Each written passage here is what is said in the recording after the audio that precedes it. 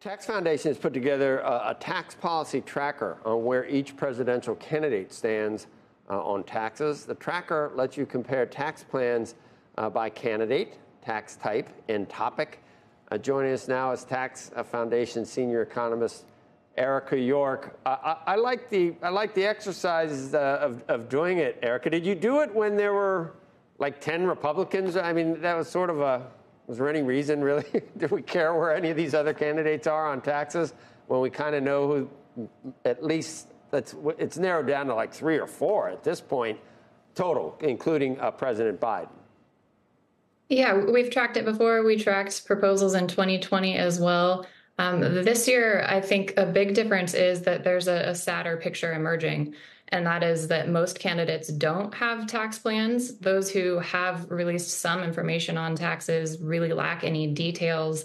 And then some of the proposals that are being floated would take tax policy in the wrong direction and harm taxpayers in the economy. So we have a range of proposals from that are just in the talking point stage, like Haley's proposal to cut middle class taxes. There are no specifics there.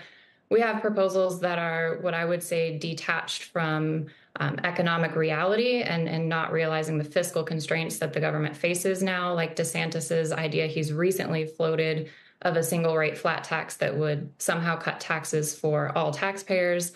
And then at the other end of the spectrum, you have proposals that President Biden has outlined in his fiscal year budget that would raise the corporate income tax rate, raise taxes on capital gains.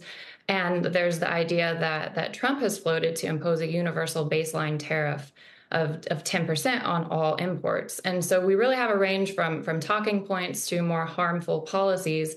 And it's not a good direction for tax policy on the campaign trail.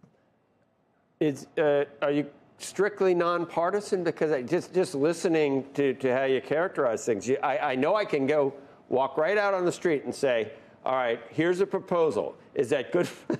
Is that good for taxpayers or bad for taxpayers? And I'm going to get one person that says, "Oh yeah, it's really good for taxpayers because let's soak the rich, and I want more benefit. I want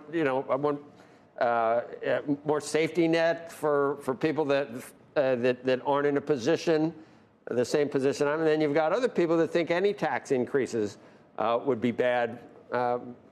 Writ large for people because it would possibly hurt the economy. I mean, how do you do it? Are you nonpartisan? Yeah, so we weigh the revenue, economic, and distributional trade-offs. Ideally, we would have enough details from candidates to actually be able to model their tax plan. And so we could estimate what effect would this have on gross domestic product, on wages and jobs? Who would bear the distributional burden of that change? Would it be lower income taxpayers or higher income taxpayers? And what would it do to federal government revenues? Would it improve fiscal sustainability or would it worsen it?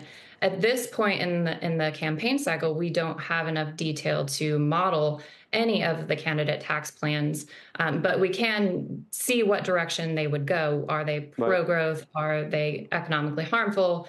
Do they add to? I guess my question: tell me the perfect tax plan according to the Tax Foundation, Erica. What should we do? What would you do? Yeah, we've actually put forward a proposal that outlines some principles to follow when it comes to tax policy. We've taken a look at what's worked internationally and has been sustainable and pro-growth. You can find it on our website. We call it our Growth and Opportunity Reform Plan. And it would fundamentally change income taxes for businesses, move to a distributed profits tax like that used in Estonia. It would greatly simplify the income tax for individual taxpayers. The system that we modeled it off of in Estonia, it takes the average taxpayer about 3 minutes to file their taxes, which as we're gearing up for tax filing season here would sound amazing. We all know it's going to take us longer than 3 minutes to go through that process. It raises sufficient revenue and it's pro-growth. So I think there are a number of changes you can make from fundamental tax reform to incremental changes that would improve the tax system. Okay. I guess abolishing the income tax, that's never going to happen for me. I guess that's not one of the good ones. Okay.